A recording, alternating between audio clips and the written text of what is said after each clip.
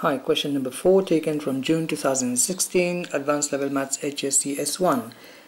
When people visit a certain large shop, on average 34% of them do not buy anything, 53% spend less than $50, and 13% spend at least $50.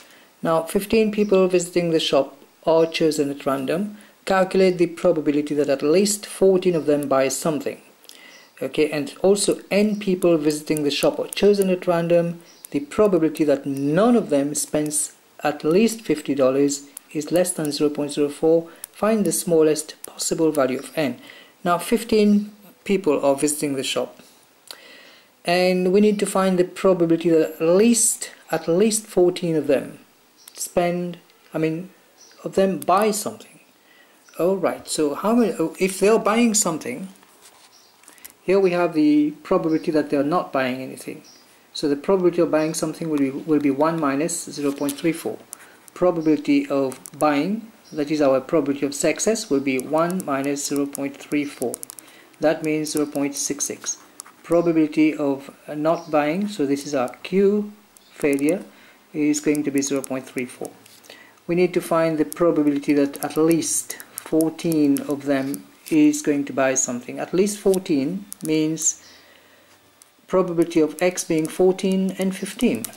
Alright, so this is a binomial distribution. Therefore, we're going to be saying 15 out of whom 14 of them is buying something. The probability of buying is 0.66. That's to the power of 14 then. Times 0.34 to the power of this minus that is going to be 1. Plus the probability, okay, 15 people and all of them are buying something. Power 15 times 0.34 to the power 0. Now, if you were to work this out in your calculator, you're going to end up with 0.015176976 something. Plus, this one here is going to be 0.00196407 and so on. And if you were to add these probabilities, you're going to end up with 0.01714 and so on.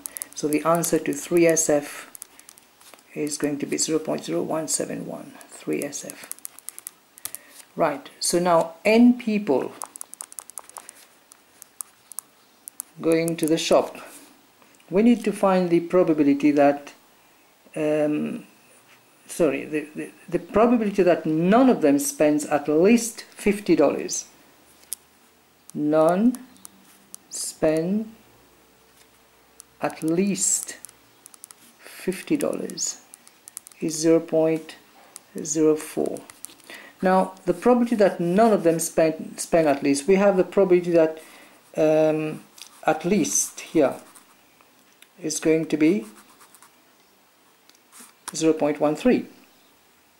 What's the probability of none of them spends at least? Some of them are spending at least $50, 0.3.